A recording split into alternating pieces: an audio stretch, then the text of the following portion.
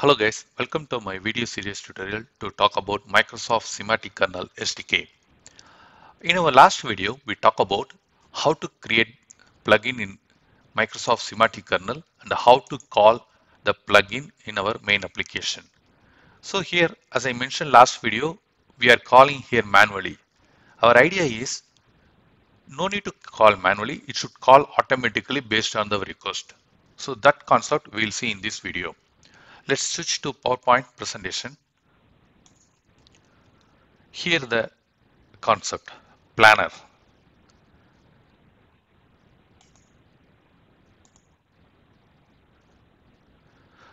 Planner is a function. How plugin we created the function, the same way planner also is a function.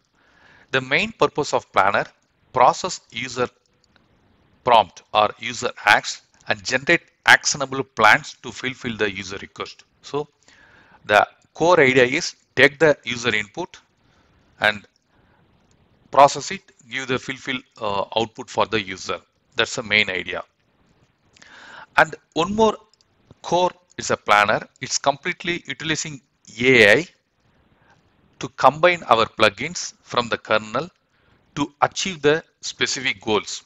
So what will happen if you create the planner or you used some available planner in SDK group?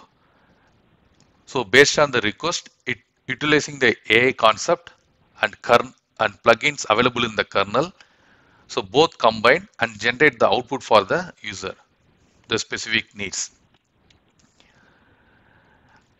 And semantic kernel planners, there are three types of planners available at the moment, and we can create the custom planner also. But this video I'm going to use this available planners.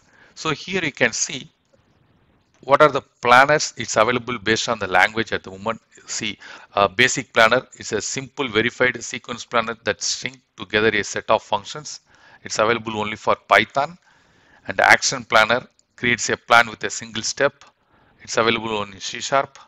Sequence planner creates a plan with a series of steps that are interconnected with custom generated and output variables. So in this programming, I'm going to use the sequence planner. So these plans go by step and use interconnected. That means plugins use it and generate the output to the user. So we'll create the sample application how to use this sequence planner and switch back to Visual Studio. So the first step, I'm going to change this code. Instead of directly assigning, I just create the builder class, builder object. So builder object to new of kernel builder. The next, the builder use with Azure text completion service. Here we have to pass a required information. So deployment name and endpoint key. Everything I have defined in the config file, settings file. So directly use the settings class to pass the required value. So first name deployment name dot deployment name. Next endpoint and finally key. API key we have to pass API key. That's it.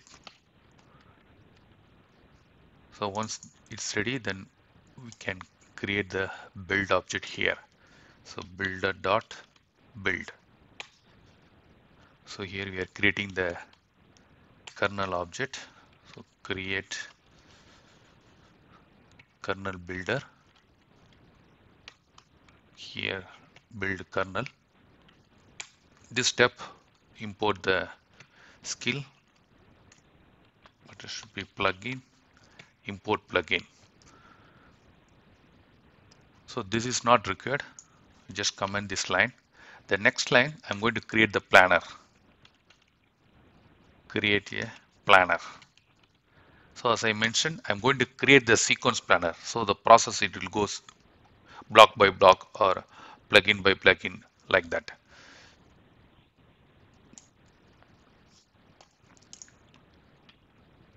So here where planner equal to new of sequential planner. Here we have to pass the kernel object. So here we created the kernel object. This should be passed here. So this planner use this kernel object. So once kernel object is passed, next step we have to create the plan. Next step we have to create the planner. So where plan equal to planner dot create plan, we have to pass the goal. That means user input or user prompt. So I'm passing directly. I am planning to travel to Chennai. That's it. Input passed. So the next step we have to invoke this planner. So where plan result equal to plan dot invoke. So before that, this async function, I have to pass a wait here. The next step here, I have to call invoke async. So this also async function, I have to wait, add here. That's it. We just print the result here. Oh, sorry.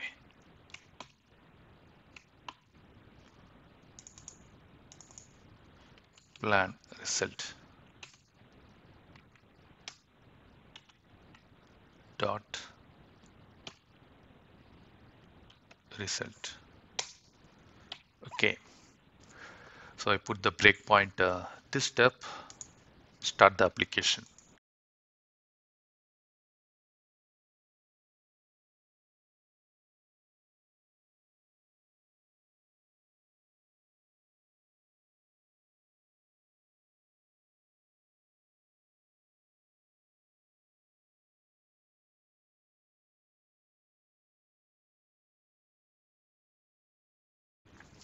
Started. So planner object has been created. So we create the plan.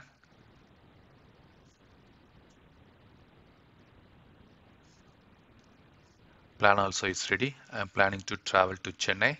So the next step, we are invoking this plan. Here you can see the output. We get the Chennai temperature. Weather report here we seen. So the planner automatically find the city which provided in the text, and this city name passed to the plugin which we attached here. The import skill we attached the weather plugin. Here it's passed the city name. So city name once is passed, it get the weather report for specified user location, and we get the result here. So name Chennai, region Tamil Nadu, country, and other information, local time, many things. We'll see the exact result because we need the temperature or weather report. Here you can see the wind, pressure. Yeah, we get the result. This is the magic of planner. We'll talk about more about this one in upcoming videos, how the planner invoke find the city name here and pass to this information to the weather and get the output.